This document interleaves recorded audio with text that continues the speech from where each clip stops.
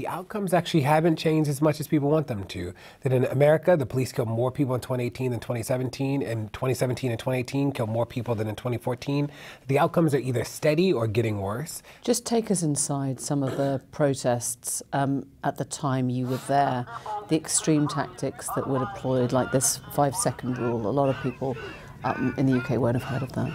We were in the street for 400 days. Some people look back at the protests and think that it was like a long weekend, and it was like, no, it's 400 days. It was a long time. And that in August, September, and October 2014, it was illegal to stand still. So if we stood still for more than 5 seconds, we were arrested.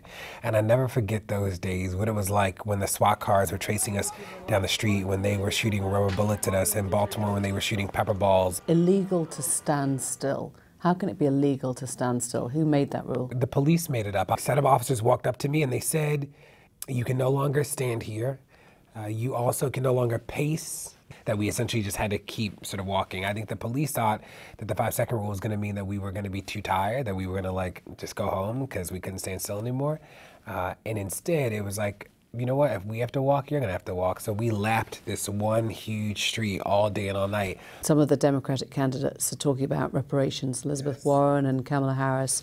Are they on the right track? Is that what should happen, reparations for slavery? Yeah, I think the 20, so there are a lot of candidates, right? There are 20 people so far, which is sort of wild. I think that Warren, I think Kamala, I think Corey, I think that there's some people really pushing us to like have these bold ideas about how to get to a world of justice and equity in society. I'm always mindful not to think about these ideas as radical because correcting historical wrongs is not a radical thing, right? We should accept this as like But it is a radical solution to pay out money to every Black citizen in America. It's only, you know, I would push and say like the only reason it's radical is that it's Black people. We actually, you know, when you look at the history of America, it's like we gave reparations to slave owners. When we paid slave owners for like the harm of freeing their slaves. So there's already a history in the country of actually paying reparations to people. Like we've done it before. It's only when we talk about correcting the historical wrong for people of color that suddenly it becomes this like grand idea that nobody can imagine. It's like, why would we end slavery and then pay slave owners for like the harm and damage that they were caused by like freeing people? You know, like that's sort of a wild thing. It's like the least we could do is actually pay the people who were treated like property, you know? So it should happen. It should happen, yeah. And I think that there's some interesting proposals, right? There's a proposal in Congress right now to study it because there's never been a government study around like what reparations would cost. You know, the estimates are around in the trillions, so it'd be a lot of money. Like what would that look like?